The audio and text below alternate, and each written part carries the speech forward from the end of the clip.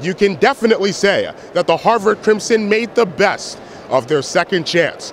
Steve Mondoumassi hit a jumper with under 10 seconds to go to clinch Harvard's fourth consecutive NCAA tournament appearance with a 53-51 win over the Yale Bulldogs in the one-game Ivy League playoff here on the floor of the Palestra in Philadelphia, Pennsylvania. Now, in this ball game, the Harvard Crimson were down 27-23 at halftime, but they came storming out of the gate in the second half, took a lead as much as 9 points at 46-37 in the second half, but the Yale Bulldogs fought back. Like the champions they are, they took the lead late in the second half, but it was the Wesley Saunders show for the Harvard Crimson in the second half. One of the seniors that carried the Crimson into the NCAA tournament once again. Saunders with 22 points in the ball game. And after the game, I got a chance to catch up with Wesley Saunders, and I asked him to begin our conversation to sum up his career. 4 years, 4 championships, and 4 NCAA tournament appearances.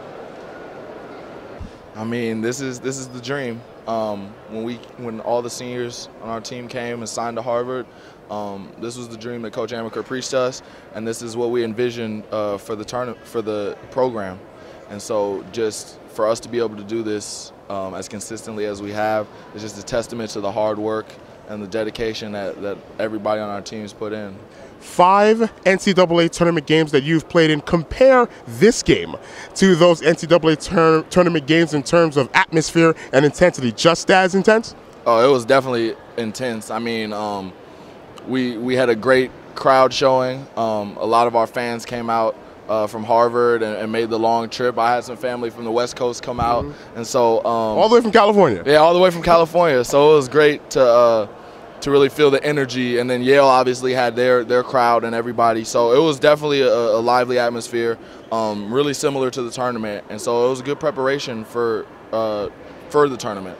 You had 18 points in the second half, but probably more memorable, the assist to Steve Mondoumassi for the game-winning basket. Take me through that play. Did you think you were going to take the shot? Just take me through the evolution of that play. Yeah, I mean, Coach ran the play. He called the play for me, but he told me just to make the right play. And so I didn't really have anything predetermined in my mind. I just wanted to see what the defense was going to give me.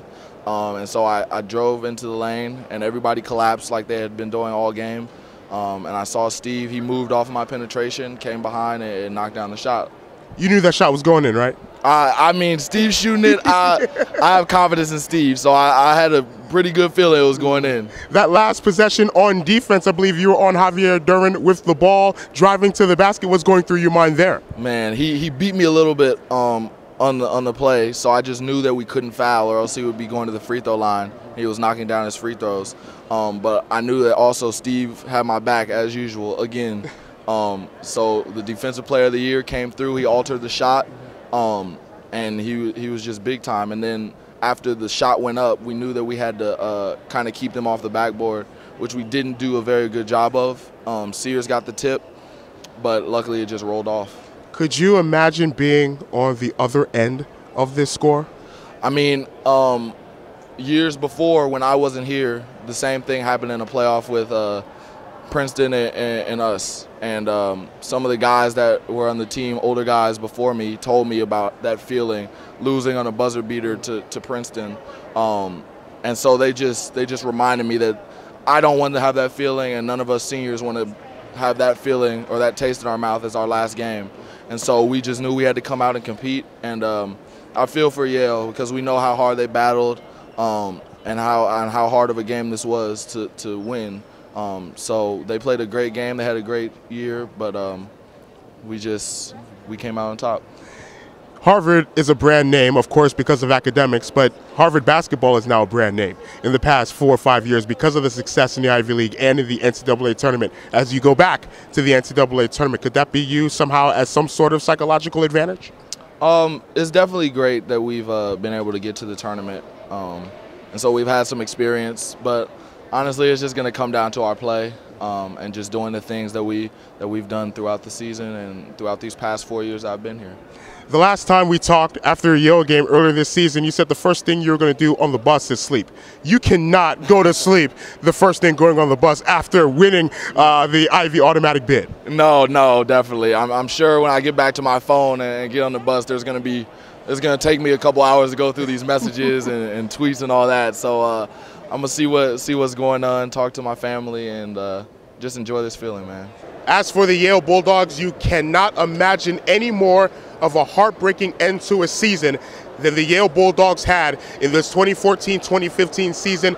Up by 1 game in the Ivy League standings with 1 game to go. They lose that heartbreaker at the last second to the Dartmouth Big Green and have to play in this 1-game playoff where they lose at the buzzer 53-51. The Yale Bulldogs were led by the Ivy League Player of the Year, Justin Sears. He had 13 points. The senior point guard, Javier Duran, his last game against an Ivy League team in the regular season, he had 12 points, hit 8 of 8 free throws. He was very aggressive in the second half, driving to the basket, almost willed the Bulldogs to victory, but Duran's last shot here at the Palestra off the rim on a layup, and then the buzzer sounded, and the Harvard Crimson off to the NCAA tournament. So stay tuned to A Lot of Sports Talk and ALotofSportsTalk.com, where we will have the written recap of this thrilling basketball game, and at the end of this evening, we also will have a recap of the Big East title game between the Villanova Wildcats and the Xavier Musketeers.